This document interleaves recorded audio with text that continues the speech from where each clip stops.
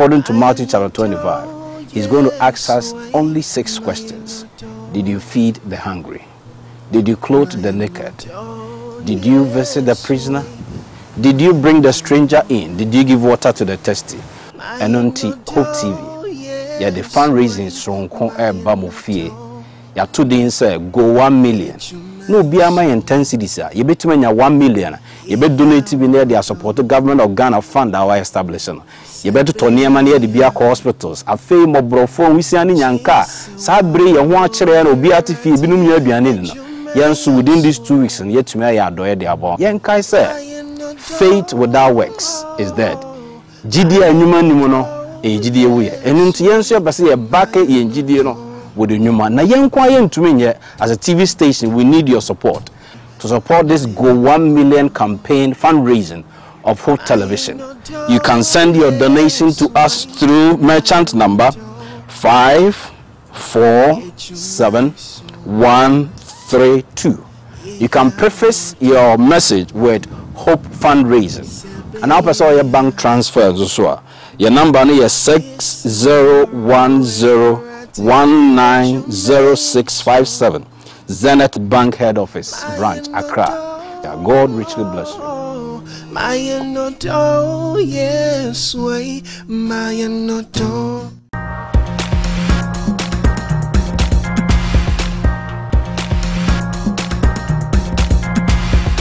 Hope Channel, changing lives.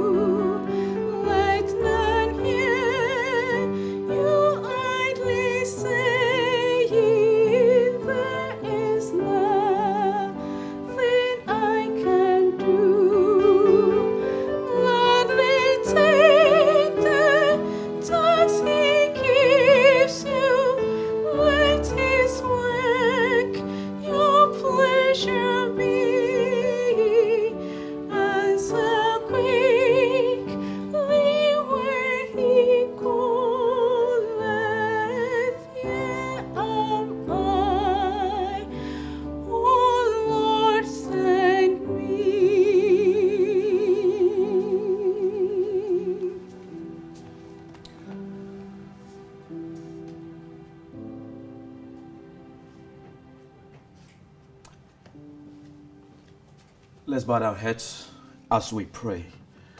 Wherever you find yourself, join us by bowing your head as we pray. Father, in the name of Jesus, we thank you for today. We thank you for the power of your word. We are gathered today again to listen to your word. We plead and pray, let your spirit take absolute control. Please, Lord, touch my lips of clay. Let me speak your word with clarity, with authority, in the name of Jesus. Not I, but Christ. Be honored, loved, and exalted. Not I, but Christ. Be seen, be known, and be heard. Not I, but Christ. In every look and action, not I, but Christ. In every thought and word. In Jesus' name, amen. I welcome you to today. Those of you watching across the globe on the internet, in your homes, every aspect of life, wherever you find yourself, you're watching us. This is a 10-day of a revival that is being conducted on Hope TV, Ghana. And we are so excited that you can join us. I hope you had a good day. A couple of you have sent messages across, and it's a privilege to have you again today. This is day number 2, and we hope it's going to get better. It's going to get exciting. Tell a friend to tell a friend to tell a friend's friend that every night, 7 p.m. GMT here at this place, we will be gathered. Before we open the world, those of you have been asking that you want to send questions, you want to say prayer requests, you will see the numbers that you want to contact us with will be rolling on your screen as you see it. Please, any question you have beginning tomorrow, will be answering question, prayer requests, and as the days go, we're going to share with you things that will be done so that we can engage. Those of you watching via the internet, if you have questions, you can just put them wherever you might be watching from. Let us hear from you as we study together. But as I always do, it was Jesus himself who said, "If you continue in my words, then you are my disciples indeed, and you shall know the truth, and the truth shall set you free. If the Son sets you free, you will be free indeed." Can you say an amen out there? I want to make to you 4 promises. Promise number 1 is the Bible is going to be the bedrock of our study. The reason is the Bible means what it says and says just what it means. Promise number 2, you are going to be enlightened irrespective of who you are. The Bible says when the Bible is preached, there is enlightenment. Promise number 3, you are going to be challenged to make the most important decision of your life. And promise number 4, your life and mine will never be the same. Welcome to day number 2. Our broader theme is through the crisis. Through the crisis. For today, we will be dealing with a very important subject that is titled The Crisis of Dying Lamps. The Crisis of Dying Lamps. You see, there is a global crisis. Someone asked that what is happening to our world?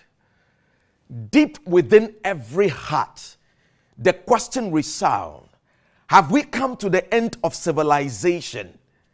Is this the last generation to exist on earth? How will it all end? Will we wait for the inevitable to happen? Or is there a permanent solution to the crisis facing us? When you look at our world from the social point of view, immorality is on a rampage. Abortion is on the increase. Men sleep with anything that allow the self the least. Fathers are having sex with their own children. One priest said, extramarital sex or affair is another form of communication, and it is morally right. In the wake of these diseases, pandemics, epidemics, you name them, the question we ask is, how do you pass through this crisis? Yesterday we dealt with the crisis in the land. It is the crisis of all these things. And we looked at the crisis in a very special way in the book of Matthew chapter 6. Jesus says the crisis we see, the reason for worry is because of food, it's because of drink, and it's because of raiment. If you permit, it's because of where to lay our head. So yesterday, from God's word, God told us that we should not seek for these. Gentiles look for them. We should seek first the kingdom of God and his righteousness, and all these things will be added unto it. And today, we want to look at the crisis of dying lamps. The crisis of dying lamps. This message today is a message first for myself. It's a message to call me and ask me some very critical question that demand answers. If you are just like me, then this message is also for you. Take your Bibles. Let's go to the book of Matthew. Matthew chapter 25. Matthew chapter 25. If you watch the book of Matthew quite carefully, Matthew chapter 25, you look at verse 1 to verse 13, it deals with the parable of the wise and the foolish virgins. When you look at Matthew very carefully, Matthew chapter 25 from verse 14 to verse 30, it deals with the parable of the talent. Matthew 25 from verse 31 down through to verse 46 deals with the Son of Man will judge the nations. All this deals with the eschatology. It deals with end time event. It deals with the coming of Jesus. Our object of study today is Matthew 25 from verse 1 to verse 13. Simple message with an unsimple theme. The Bible says, and I read, "Then the kingdom of heaven shall be likened to 10 virgins who took their lamps and went out to meet the bridegroom." Verse 2. "Now 5 of them were wise and 5 were foolish. Those who were foolish took their lamps and took no oils with them. But the wise took oil in their vessels with their lamps." Verse 5. "But while the bridegroom was delayed, they all slumbered and slept. And at midnight a cry was heard, 'Behold, the bridegroom is coming. Go out to meet him.'" Verse 7. "Then all those virgins arose and trimmed their lamps." Take note of that. "And the foolish said to the wise, 'Give us some of your oil, for our lamps are going out.' But the wise answered, saying, 'No, lest there should not be enough for us and you, but go rather to those who sell and buy for yourselves.'" Verse 10. "And while they went to buy, the bridegroom came, and those who were ready went in with him to the wedding, and the door was shut. Afterward, the other virgins came also, saying, 'Lord, Lord, open to us.' But he answered and said, 'Assuredly I say unto you, I do not know you.'" Verse 13. "Watch therefore, for you know not neither the day nor the hour in which the Son of Man is coming." This is the word of the Lord. Our subject today, the crisis of dying lamps. As indicated, parables of the talent, the Son of Man will come in his glory. Jesus was seated one day on Mount Olive. And then he saw a procession, a group of people. They were preparing for a marriage. If you permit today, they were preparing for a wedding. Whilst Jesus was watching with his disciples, it was in the evening. In the Near Eastern culture, people have weddings, if you permit, for 7 days and 7 nights. It's a moment of rejoicing, a moment of celebration, a moment of excitement, a moment where hearts are swelled with praise. Why? A bride and a bridegroom have met. When you study the Bible quite carefully, whenever Jesus wants to teach, he likens the kingdom of God to something. Christ, you see, he uses simple messages. Jesus' sermons are simple. Even children must understand. So Jesus will say in Matthew 13, verse 44, he likened the kingdom of God to the hidden treasure. You read Matthew 13, verse 45 to verse 46, he likened the kingdom of God to the pearl of great price. Jesus likened the kingdom of God to the household treasure. He likened the kingdom of God to a yeast, the kingdom of God to a mustard seed. The kingdom of God is likened to the sprouting of a seed. Jesus likened the kingdom of God to the dragnet. So in this Matthew 25, Christ likened the kingdom of God not to any other thing. He likened it to virgins. He likened it to a wedding procession. Our subject today, the crisis of dying lambs. I can see and imagine in my own mind's eye. Christ saw virgins. They were gathered. They were excited. They were waiting for something special to happen. Whilst this was going on, our text was brought in context. Matthew 25. Christ gave a very excellent insight. We're going to break these 13 verses. We're going to break them down, and then we're going to see. May I hasten to add, revival always comes. If you study the Bible very carefully, anytime we are desirous of a revival, revival comes through the study of the word. My words cannot spark a revival. No other mortal's word can spark a revival. In a quest for revival, we need to anchor a revival situated on none other but God's unerring word. I'm going to use my script as I read. Matthew 25 verse 1. Then the kingdom of heaven shall be likened to 10 virgins who took their lamps and went out to meet the bridegroom. Now 5 of them were wise and 5 were foolish. Those who were foolish took their lamps and took no oils with them. So in this we saw the first category. Within this context, Jesus is speaking about the coming of his kingdom. He's talking about heavenly things. He's talking about things that are going to happen just before he comes. He said, I liken the kingdom of God unto 10 virgins. And one wise, another set they were foolish.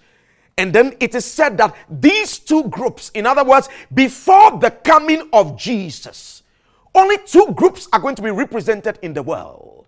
The group that are wise. Then another group, they are the foolish ones. Only 2 classes of people.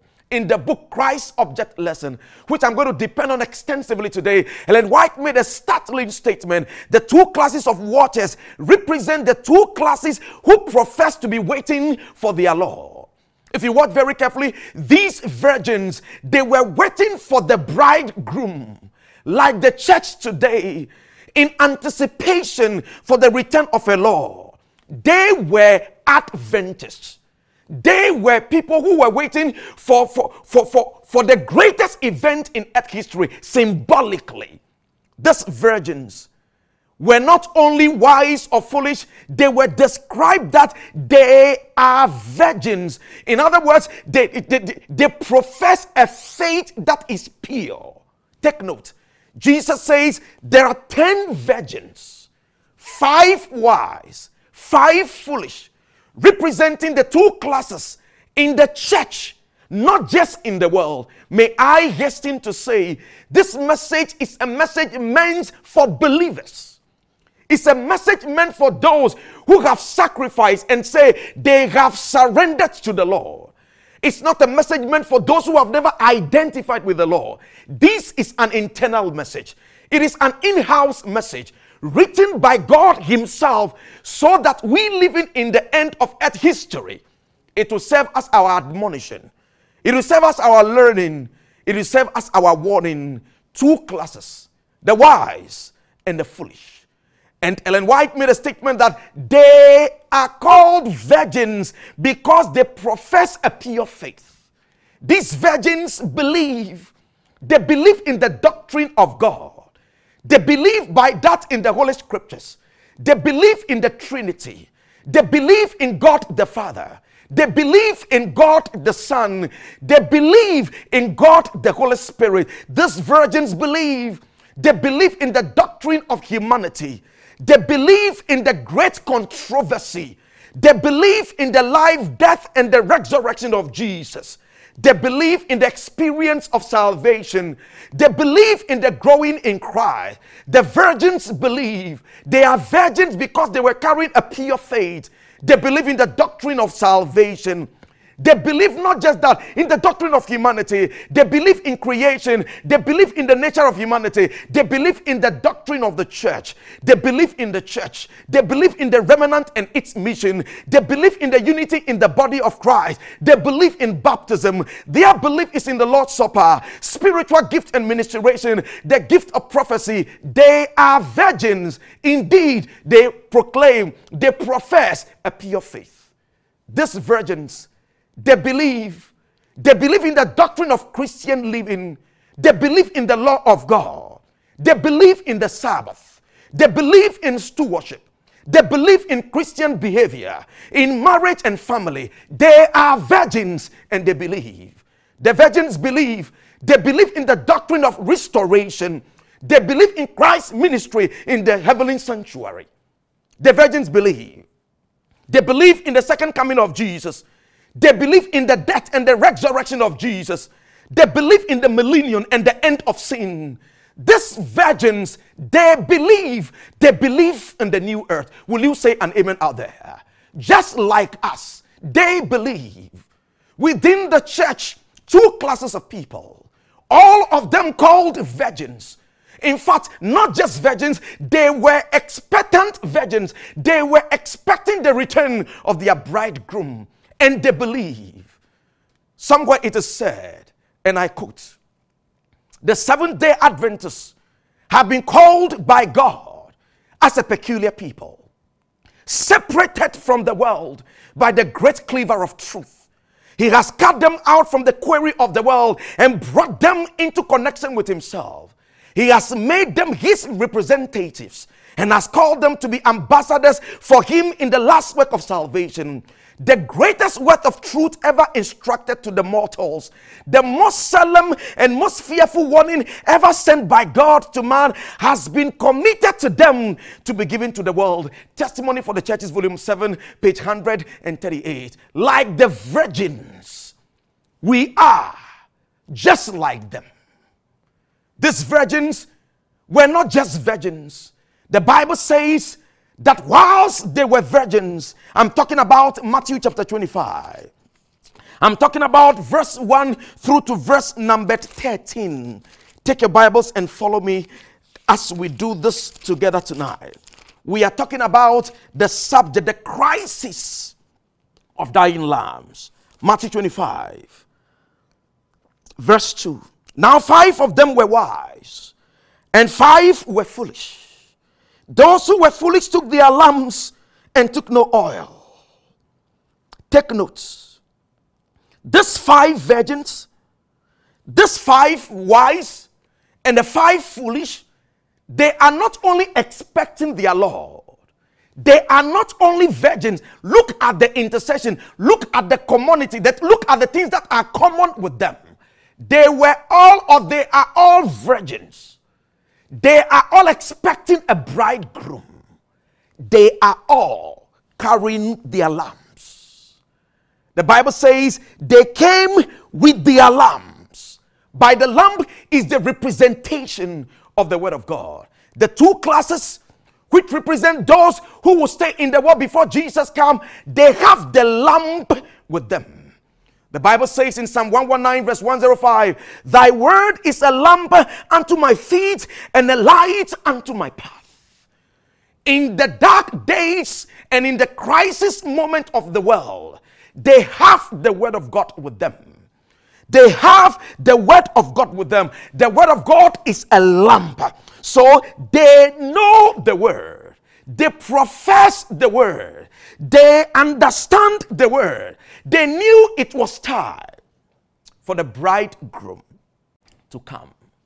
The Bible says the lamp that they were carrying, look at verse 1, Matthew 25 verse 1. Then the kingdom of heaven shall be likened unto 10 virgins who took their lamps and went out to meet the bridegroom. They took the word of God and they went out to meet the bridegroom. The word used that represents the lamp, if you do a good study, you can see that mentioned about 5 times alone in the book of Matthew. You can see that same rendition in John 18 verse 3. You can see it in Acts 20 verse 8. You can see it in Revelation 4 verse 5, Revelation 8 verse 10. In John 18 verse 3, it is called lampas. It's more like a torch held by those who came in the night to arrest Jesus. Is the same rendition. The lampas is more of a torch, a larger, a brighter lamp than that which is normally used in the homes. They came with their lampas. It was a burning lamp. It was a bright lamp. It was an important lamp. They came with their lampas. Today, just like the 10 virgins, we have the lampas in various forms. We have the word edition. We have the documented edition, the hard copy. We have the soft copy. We have the Bible. I'm talking about the Bible in illiteracy. These 10 virgins, they were all carrying the word of God. They were carrying the Bible.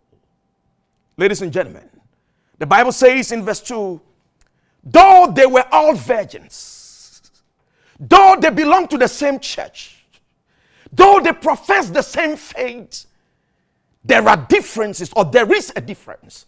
A group was wise. Though they all professed the word of God and proclaimed the word of God, a group wise and another foolish. I want to ask today, is it the case that in your church and mine, we have foolish virgins and we have wise virgins? I am scared for myself. Which group am I in? Am I part of the wise, or I am part of those who are the foolish? I'm talking about the crisis of dying lambs. The Bible says all these 10 virgins, look at the community again. They went out to meet their Lord. As I indicated, they are all Seventh-day Adventists. All had lamps and vessels for oil. For a time, there was no difference between them. There was a similarity. There was no difference between those who are wise and those who are foolish. Ladies and gentlemen, before the coming of Jesus, just before probation will end, in the church of God, there will be no difference. Make no mistake. There will be no difference. But indeed, from a superficial perspective, we are all the same. But in the real analysis of our lives, by what we profess, by what we are not the same. There are some within our ranks that are wise. There are some within our ranks that are foolish. Permit me, the question today is, are you a fool or you are among the wise? Every church member must interrogate themselves. You have the Sabbath school. You have the spirit of prophecy. You have the Bible. You believe in the doctrines of the church. You profess the doctrines of the church. I dare say we preach the doctrines of the church. But the question is, there is a difference. There is a difference in our rank. Some are wise and some are fool. All of them had the lamp. They have the vessel with them. Ellen White made a statement, Christ Object Lesson, page 408. She says, with a church that lives before Christ's second coming, All have a knowledge of the scripture. All have heard the message of Christ's near approach and confidently expect his appearing. Did you hear that? Look at this. Before the coming of Jesus, all have a knowledge of the scripture. All have heard the message of Christ's near approach. And guess what? Everyone was confident that they are going to see their Lord. There is what we call a state of deception because of a life of duplicity, because of a life of ineptitude within the church of God. People who are foolish will be thinking they are wise. They are expecting Jesus. When the church is singing, lift up the trumpet and loud let it ring. Jesus is coming again. Cheer up, pilgrim, be joyful and sing. Everyone sing it. When we say echo it hilltop, proclaim it ye plains, Jesus is coming again. When we say tempest arise, everyone is saying, heavens of earth, tell the vast one the throne, Jesus is coming again. Nations are angry, by this we do know, Jesus is coming again. Knowledge increase, men run to and fro. When we sing this song, everyone, both the wise and the fools, we sing it together. But verse 4 gave a serious indication. The Bible says, but the wise took with them oil in their vessels with their lamps. The fools, they are without the oil. But the wise, they carried oil with them with their lamps. But while the bridegroom was delayed, they all slumbered and all fell asleep. Take note. Not to bother too much, the oil, you read Zechariah chapter 4, verse 1 to verse 14. It is a known secret. We are talking to believers. It's a representation of the Holy Spirit. When I'm talking tonight about the crisis of a dying lamp, we are talking about the destitution of the Holy Spirit. The unavailability of the Spirit of truth. There is a crisis in the land. Ladies and gentlemen, tonight I am scared for my soul and for the soul of our church. Is the case we have become so mechanical. When last did we hear the prompting of the Holy Spirit? I serve a risen Savior. He's in the world today. I know that He's with me. Whatever men may say, I see His hands of mercy. I hear His voice of cheer. And just the time I need Him, He's all. He lives. Christ Jesus lives in me. God in us. Before the coming of Jesus, there will be a delay. This message, this everlasting gospel came to this country in 1888. It is 132 years. Men have preached this. Women are proclaiming it. Children have preached it. Where is the coming of this Jesus? We are called Seventh-day Adventists. We believe in the fourth commandment. We believe in the return of Jesus. We believe in the entire inspiration of Scripture. But a time of delay. A time of delay is a period when we were expecting our Lord to come. But He has not appeared. There is a time of delay. During this time of delay, all slumbered. May I hasten to make a statement right now. In this Christian journey, every one of us, before Jesus will come, will experience our slumbering period. A time where faith will grow cold. A time where love for Christ will dissipate. A time where lackadaisical and reckless and careless attitude will now characterize our Christian experience. And there was a delay. And all of them slumbered. All slumbered. And whilst they slumbered, the Bible says they slept in their slumber. The difference will be made clear.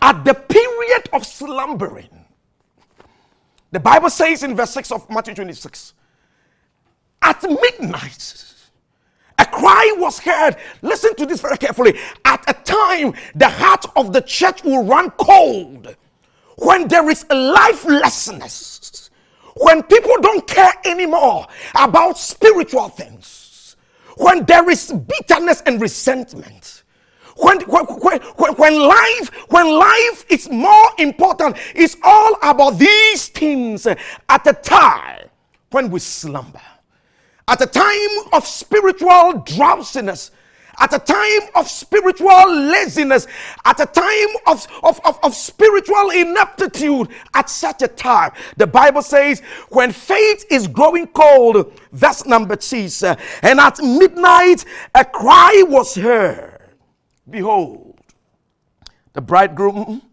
is coming. It reminds me of Martin Luther. It reminds me of the pioneers of our church. At midnight, to the Seventh-day Adventists, the midnight cry is such a strategic cry. A cry to call the world that Jesus is coming again. Ellen White says, but in the parable, so it is now, a time of waiting intervenes. Faith is dry. And when the cry is heard, behold, the bridegroom cometh. Many are unready. They have no oil in their vessels. With their lamps, they are destitute of the Holy Spirit. Ladies and gentlemen, at a time, Jesus is just about to come. One of the greatest challenges the church is going to face, and it is facing now, is that we do not have the Holy Spirit. We do not know by experience what it is to be led by the Holy Spirit. When last did the Holy Spirit communicate to you? Jeremiah says you hear a voice behind you saying, move to the right or move to the left. At the midnight, at the verge of the coming of Jesus, many will be unready. Why will they be unready? Destitute of the Holy Spirit. My dear friend, as I ask you, it goes to me myself. Do you have the Holy Spirit?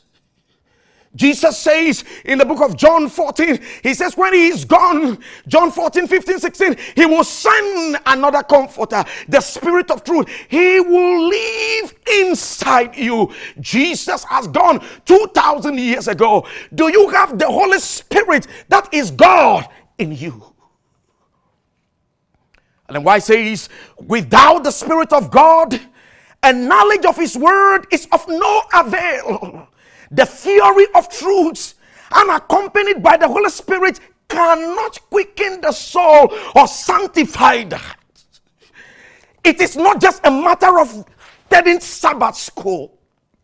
It's not just a matter of just studying. No, it is more than that. Without the Spirit of God, a knowledge of his word is of no avail. The theory of truth, unaccompanied by the Holy Spirit, cannot quicken the soul. The messages will come. Jesus will speak himself. It will be of no effect. Why?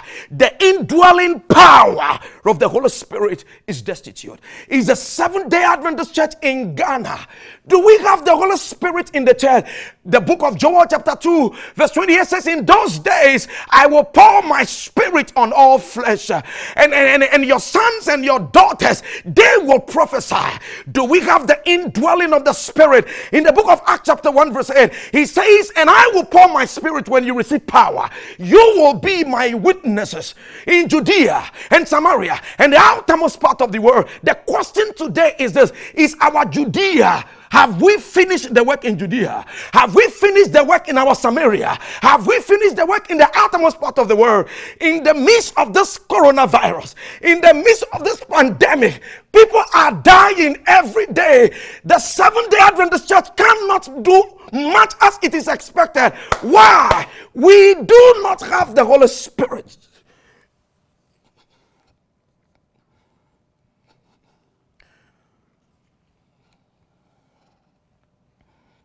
We have been baptized. We have been ordained as deacons, as elders, and as pastors.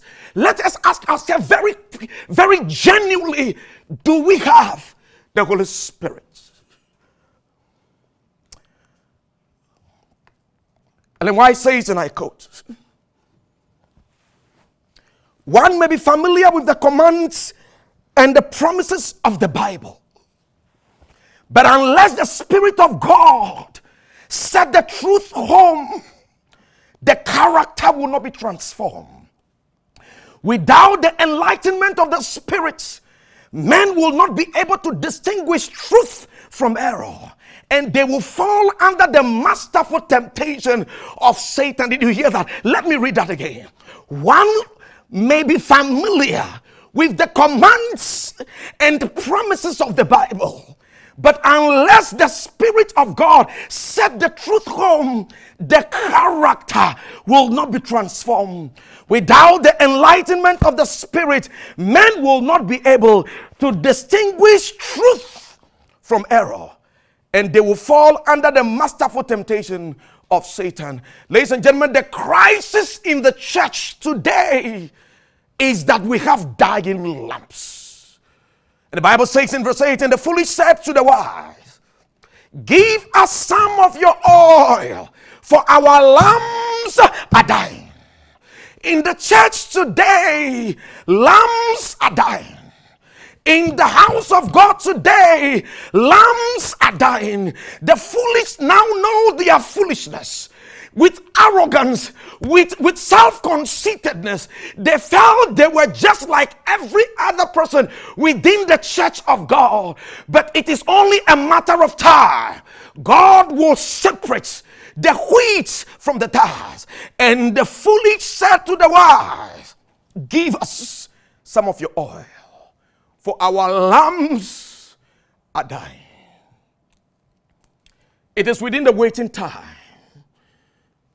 Lamps are dying.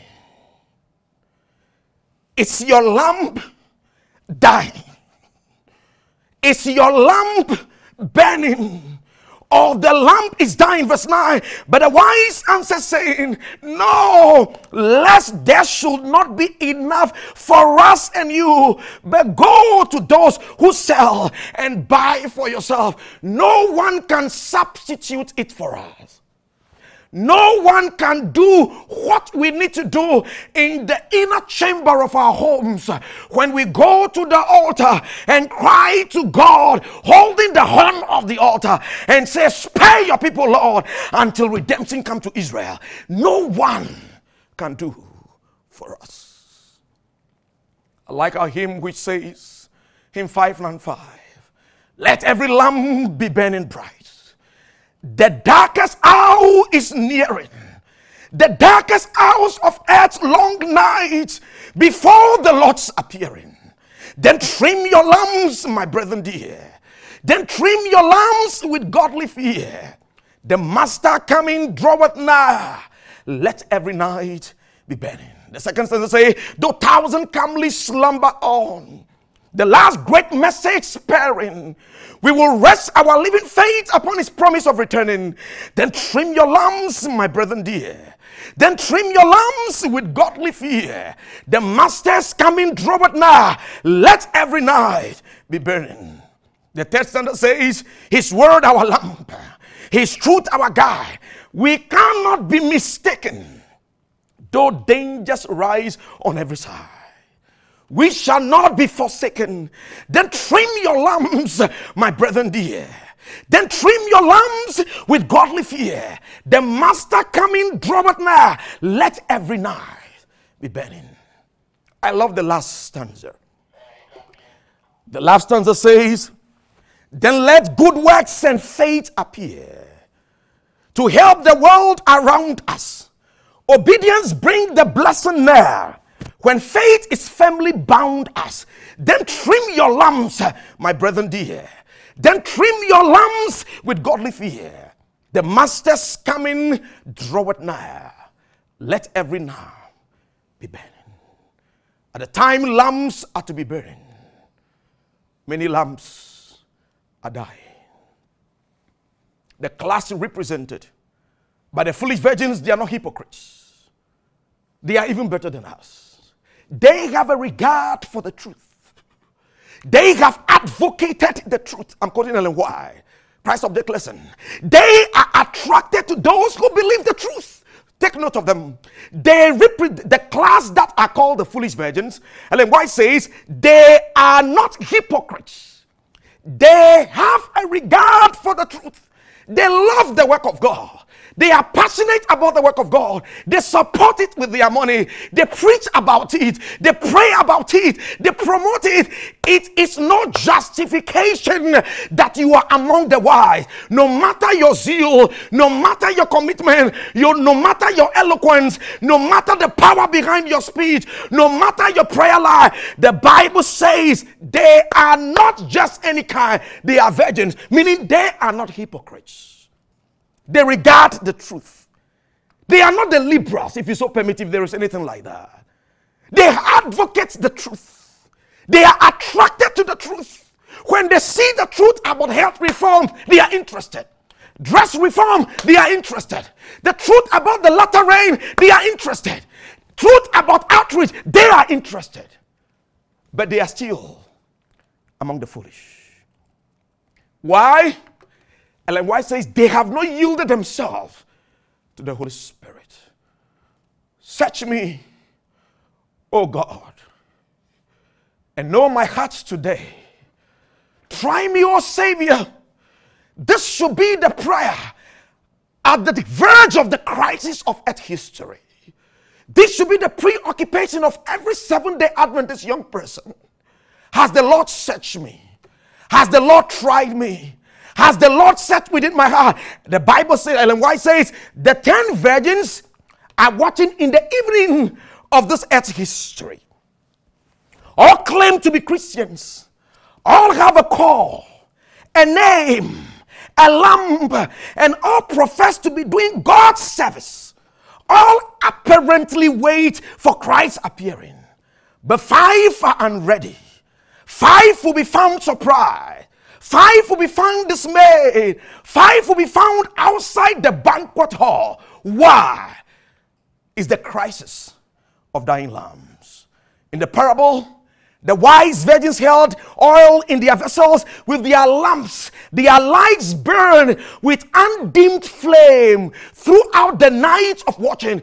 In the time where everyone's faith was dying, they themselves felt tired. The Spirit of God was in them. In their weakness, the Bible will say, I am your strength. In their weakness, they are still burning with their lamps. The coming of the bridegroom was at midnight. At midnight, meaning at a time there will be darkness upon the earth. Isaiah chapter 60. Gross darkness upon the people. Thus, in the night of spiritual darkness, God's glory is to shine forth through his church in lifting up the bowed down and comforting those that mourn all around us. I heard the wails of a world in sorrow. Listen to Ellen White, Christ of Death lesson, page 408. Thus, in the night of spiritual darkness, God's glory is to shine forth through his church. For what? In lifting up the bowed down and comforting those that are mourn all around us. I heard the wails of a world's sorrow. Coronavirus, pandemic, death, sickness, strange diseases on every hand are the needy and the distressed. It is to our aid in relieving and softening life's hardship and misery. But we ourselves, we are destitute. We are destitute because our lamps are dying. Verse 10. I'm about to wrap it up. While they went to buy, the bridegroom came, and who were ready went in with him to the door or to the wedding, and the door was shut. So there was a tie. People who refused to do what they were to do are now found wanting. May I not be among. May I do what must be done now. Hold the horn of the altar. Make Christ my ruler. make him my shepherd, make him my Lord, make him my Savior, make him my Redeemer, make him the ruler of my life, so that at midnight, when men are running helter-skelter in search of the lamb, in search of their oil, may the door not be shut. The Bible says afterward, the other virgins came also saying, Lord, Lord, open for us. And he answered and said, I say to you, I do not know you. Jesus said, I do not know you. That is the worst statement. It reminds me of Matthew chapter 7, from verse 14 down to verse 21, 22, 23. And I will tell them plainly, I do not know you. Could it be, after all the struggles in this world, after all the pain, Jesus will say, I did not know you. The parable concluded by saying, watch therefore, for you know neither the day nor the hour in which the Son of Man is coming. Today, I want to ask you a question. The question I want to ask is a simple question. Do you have a relationship with this Jesus? Do you have a relationship with this Spirit we are talking about? I want us to sing the song. If you do not, all is not lost. Matthew 11 verse 28, come unto me, all you that are laboring for the Holy Spirit, laboring with dying lambs. Come to Jesus. He's able to make it. Our sister is going to help us sing this song. If you are in your homes, wherever you find yourself, if you can, I want you to join us and be upstanding. You stand wherever you are, if you can. Join us. Those of you who want to go on your knees, you can go on your knees and prayerfully, or bow down your head in a very prayerful manner and listen to the song as it ministers to you. Lord, prepare me to be a sanctuary.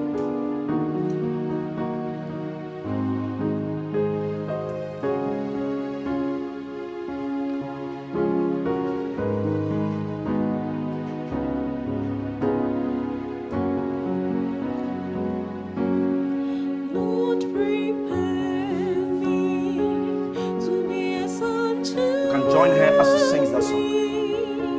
Pure and holy. Tried and true. With thanksgiving, I'll be a living sanctuary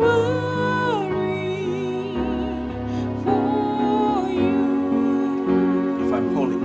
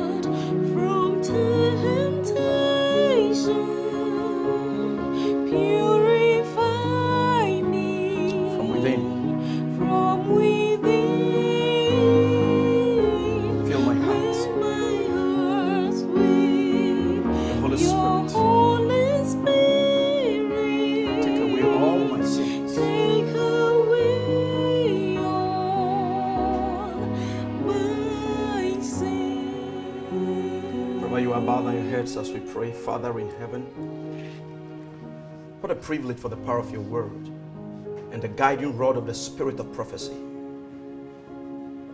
We are at the verge of the midnight. The cry will soon be blurred, maybe from the east or from the west. a hand will begin to appear. It will keep expanding. You are going to call the works on earth to be ended. We pray today, everyone under the sound of your voice, including myself and my family, may we make it to your kingdom. If there are rights we need to make, wrongs we need to make right. If there are sins we need to confess. If there are behavioral patterns we need to let go. Let your spirit lead us, O Lord. Let us make amends while it is still probationary time. Bless that child of yours listening. Bless that woman. Bless that man. Until tomorrow we meet again in the same place, the same time. With the grace of our Lord Jesus Christ, the Lamb of God, and the fellowship of the spirits abide with us. That will keep our lamps burning. In Jesus' name, amen.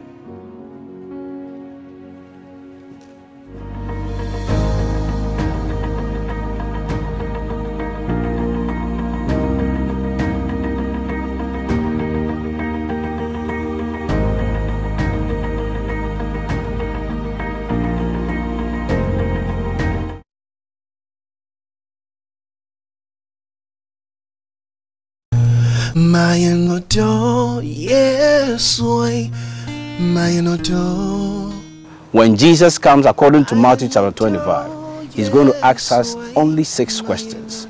Did you feed the hungry? Did you clothe the naked? Did you visit the prisoner? Did you bring the stranger in? Did you give water to the thirsty? And on Hope TV, yeah, the fundraising strong bamofie. Ya today say go 1 million. No be my intensity sir. You bet me 1 million. You bet donate be near the support government of Ghana fund our establishment. You bet to turn money the Biak hospitals. A fee mo brofo we see any nyanka. Sabre ya ho akere na obi atifi binum ya aduane no. Yenso within these 2 weeks and yet to me ya doye de abon. Yenkai say faith without works is dead. Gidi anyuma nimu no gidi ewuye. Enu nti yenso ya base ye back ye gidi no. With the Numa. Now, as a TV station, we need your support to support this Go 1 Million campaign fundraising of Hope Television. You can send your donation to us through merchant number 547132. You can preface your message with Hope Fundraising. And now, person your bank transfers as well. Your number is 6010190657, Zenith Bank Head Office, Branch, Accra. God richly bless you.